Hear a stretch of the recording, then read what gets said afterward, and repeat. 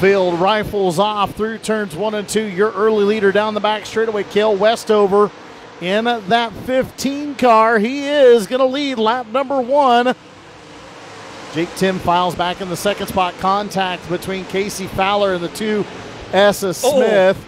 That sends Fowler up the racetrack, and the 65X of Carlos Amado Jr. nearly got collected there. USMTS victory to his credit a couple of morning seasons ago. Did you just see Amado up on the bike? Sure did. My goodness. Oh, and Boone, yep. Big problems. That's Jason Hughes. Oh, my Lanta.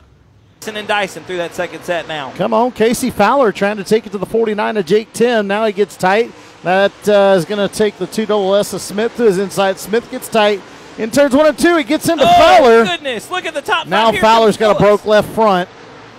Yes, he does. You can see it. When Smith got into him, I do believe that broke the left front of the 64, so we'll have to see how Fowler handles. Back straightaway. Now all he's got to do is catch the leader. Watch Sarton through the turns 1 and 2 into the racetrack over here. He makes a lot of hay. That car just squats at the bottom of the racetrack. Look at that. And turns in the center of the corner, gets up and goes.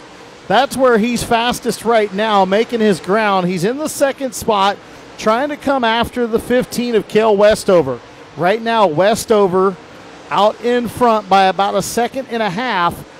Turns 3 and 4. Sarton on the bottom, Westover up top. Sarton going to pick the pocket of the 15 this time into 1 and 2, I believe. 0.2 of a second that time, and we might use the pick here. Westover on the outside, going to hang on to the top spot. Ramirez hugging the bottom, going to make Sarton change his line. He's out of that groove, Eric. He's been so comfortable the last 10, 15 laps as we cross halfway.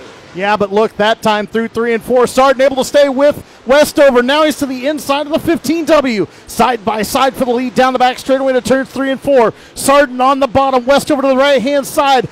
At the line, Westover that time by 48 thousandths of a second. 48 1,000ths of a second, and now Westover going to fall victim to the pick in the lap traffic. It's going to be Jim Chisholm holding up the 15W, and Westover now falling even further behind. And Sarton going to get sideways in 1. He's off the racetrack.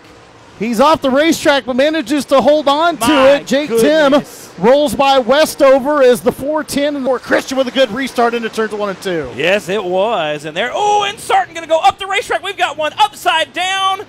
Is that Carlos Amado? Takes the battle for third off of turn number 4 to the white flag. 1 lap to go. Sarton once again for the final time into turns 1 and 2 down the back straightaway.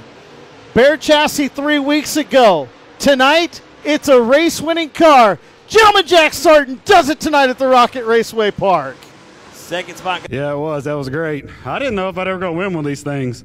These guys are so good, and it's just hard when you don't race with them all the time.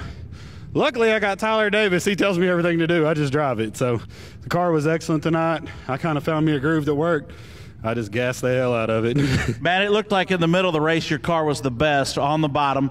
There was a point in the race it looked like you had 75 horse on the field. Did you feel as much faster as the stopwatch said you were?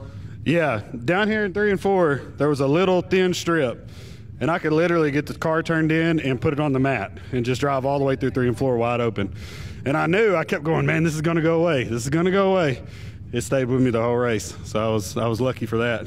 Got a little treacherous over in 1 and 2. Last few restarts, you decided to go up to the top, even though you really were making a lot of hay and probably were better on the bottom. Did you feel like at that point, once you were able to set the pace, that was just a safer way to be? Oh, definitely. And I want to apologize to Gary. Me and Gary are good friends, and I went in there and hit that hole and wiped him out. I hope he finished. I don't think I tore it up too bad, but I just couldn't do anything. I mean, I went in there and hit the hole, and I had it turned all the way left, and I had it on the wood trying to make it turn. It just didn't happen.